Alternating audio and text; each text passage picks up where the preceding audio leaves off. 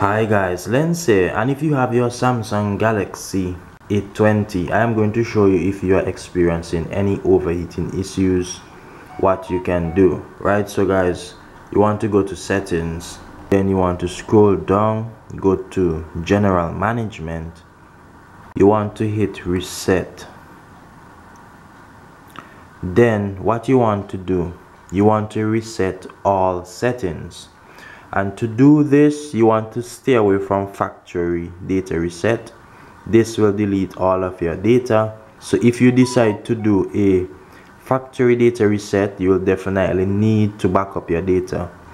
What we are going to do here, we are going to do reset of all settings, and this is just a settings just to reset all the features and all the settings on the phone to the default way they were when you got your phone. So to do this, you just have to reset the settings. So what we are going to do, we are going to do a reset settings. You click reset the settings, you enter your password or pattern or whatsoever have you.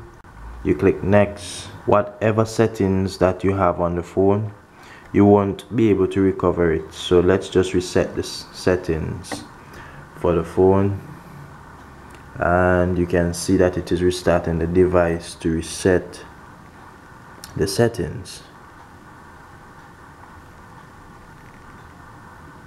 So you can see that the device just restarted.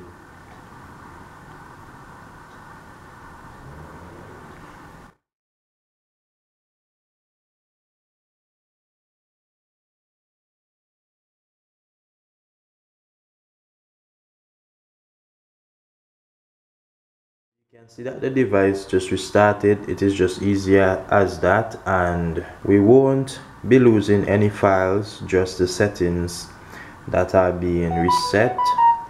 So guys, that's one way of fixing this issue.